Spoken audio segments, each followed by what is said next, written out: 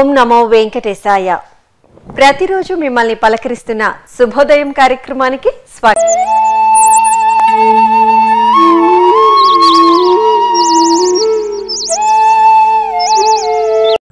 మన నిత్య జీవన విధానంలో ఏ విధంగా నడుచుకోవాలో ఎంతో మంది ఋషులు మనకు తెలియజేశారు.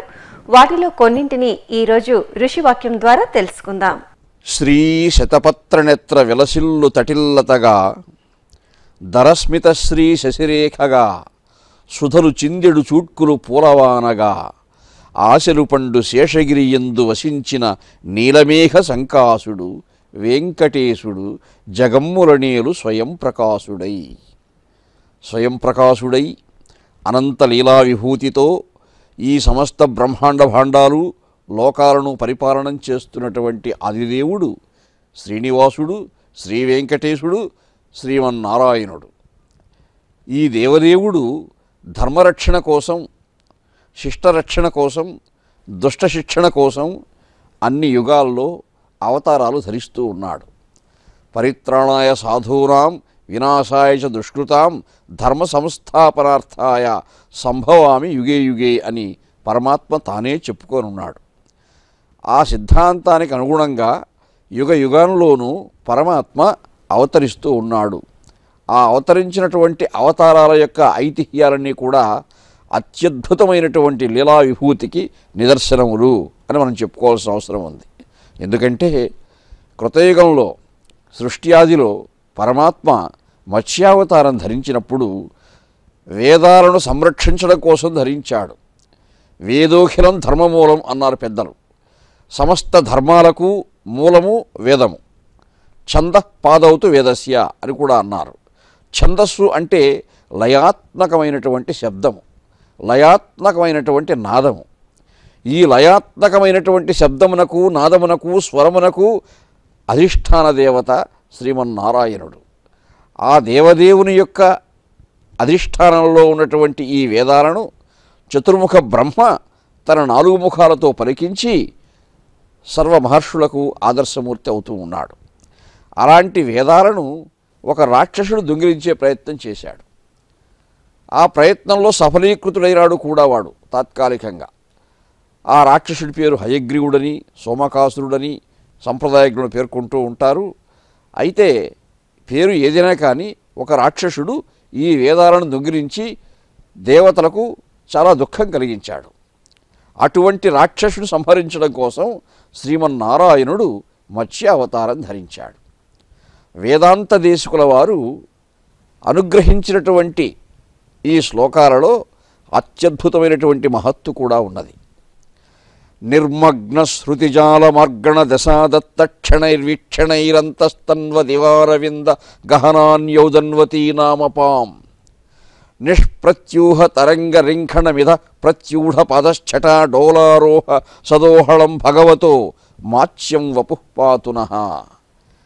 మత్స్య శరీరాన్ని ధరించినటువంటి పరమాత్మ శ్రీమన్నారాయణుడు సముద్రంలో ప్రవేశించాడు. రాక్షసుడు ఈ వేదాలు దొంగిలించి సముద్రంలో ప్రవేశించాడు.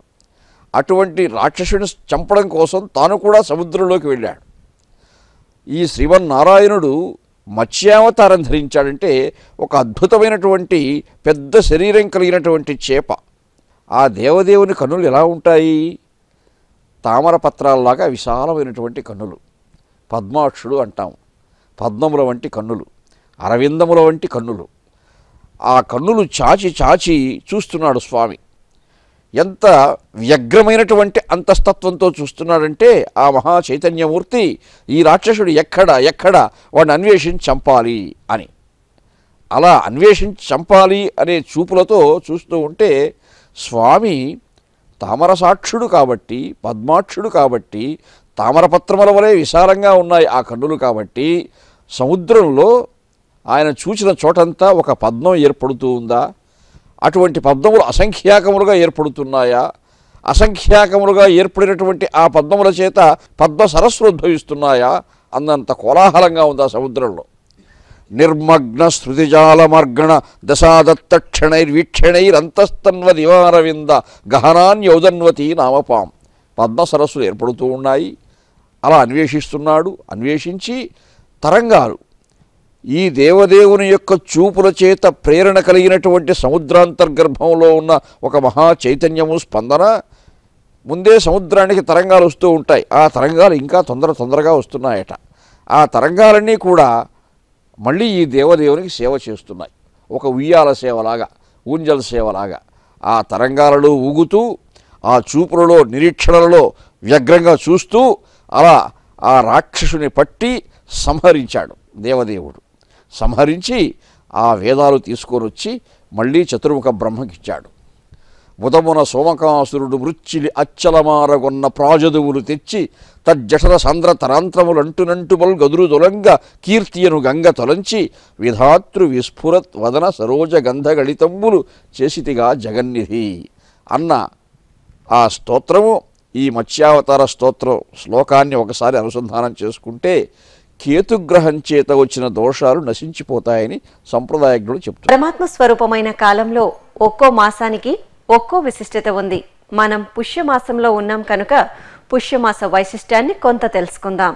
నీలేతవ పరిష్వంగాత్ కృష్ణం తన్మాతులాత్మజే ముంచన పూజనార్థమిత్యుక్తాం గోదాం నమామ్యహం. అతి పవిత్రమైనటువంటి ధనుర్మాసంలో భాగంగా గోదాంబికాదేవి చేత ఉపదిష్టమైనటువంటి వ్రతాంతర్భాగంగా ఆ అమ్మవారు శ్రీకృష్ణ పరమాత్మను ఇతరులందరినీ ఏ విధంగా మేల్కొల్పుతున్నారో చెప్పేటువంటి సందర్భం ఇది.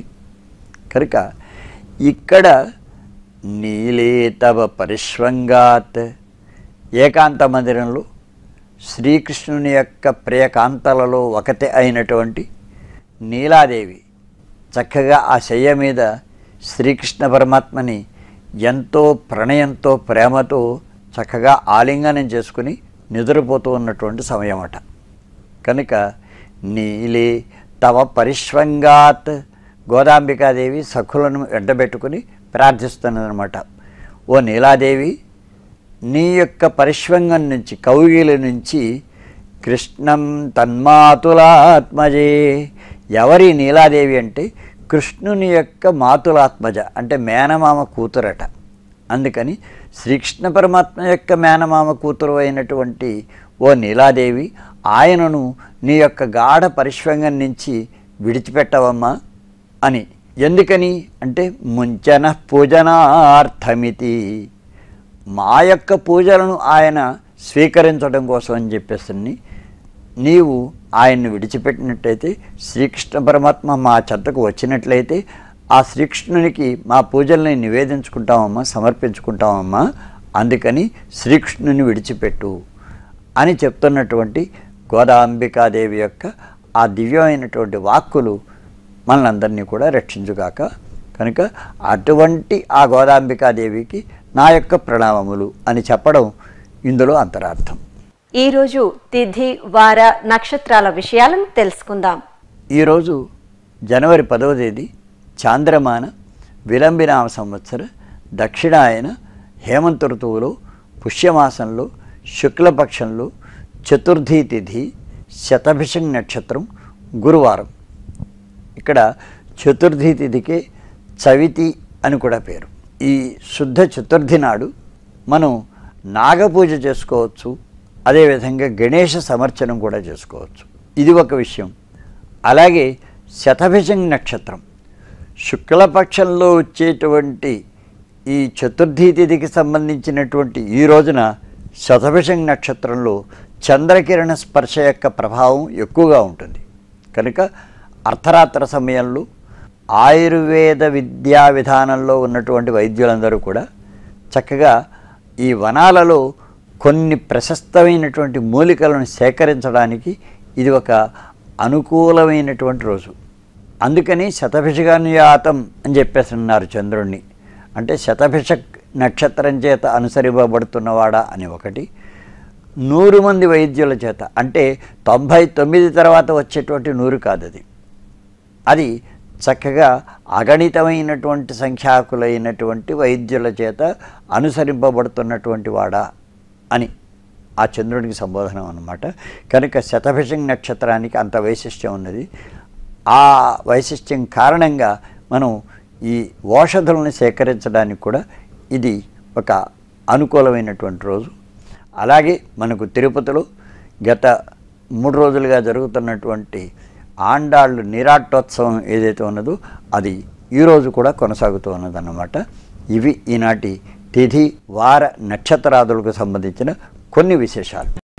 ఈనాటి శుభోదయం కార్యక్రమం మిమ్మల్ని ఎంతగానో అలరించిందని ఆశిస్తూ రేపటి శుభోదయం కార్యక్రమంలో కలుసుకుందాం. ఓం నమో వెంకటేశాయ.